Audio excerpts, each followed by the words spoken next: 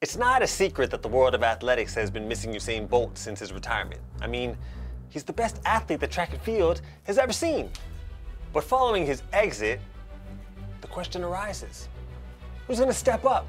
Who's going to take the mantle as the fastest man in the world? It seems pretty clear when you're talking about the fastest man in the world, you look straight at the 100 meters. And the 2018 Diamond League champion in that event is American Christian Coleman. Coleman, through an injury-ridden season last year, was still able to come back and win the Diamond League final in a personal best of 9.79 seconds, staking his claim as the owner of the 100-meter crown at this point. Metre and a half clear, and look at the clock, 9.78 for Christian Coleman. So impressive against a great field. Another cool fact about him, he's the only man that could say, every time I raced Usain Bolt, I never lost. But look at Coleman running away from Bolt. Another American that could be possibly crowned the fastest man in the world is Noah Lyles. Lyles has made it very clear that he isn't shy of the spotlight, from his pre-race antics to his post-race escapades. Noah Lyles.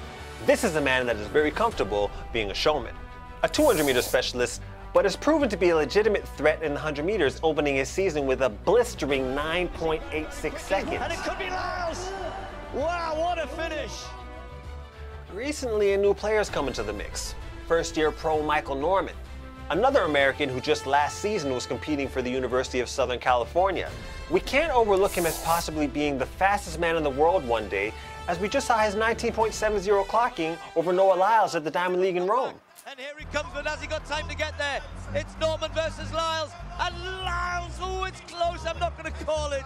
And just in the last half a stride, Norman shoved that chest of his forward. Norman is actually a 400-meter specialist, but he's shown he's got some foot speed with his performances in the 200 meters. I mean, Usain Bolt did start out as a 200-meter, 400-meter specialist as well. I'm just saying, you can't forget the sprinters who performed well recently at the big championships. I mean, you've got Justin Gatlin, the defending 100-meter world champion, and Canada's Andre DeGrasse, who left the Olympics in 2016 with 2 medals in both the 100 meters and the 200 meters.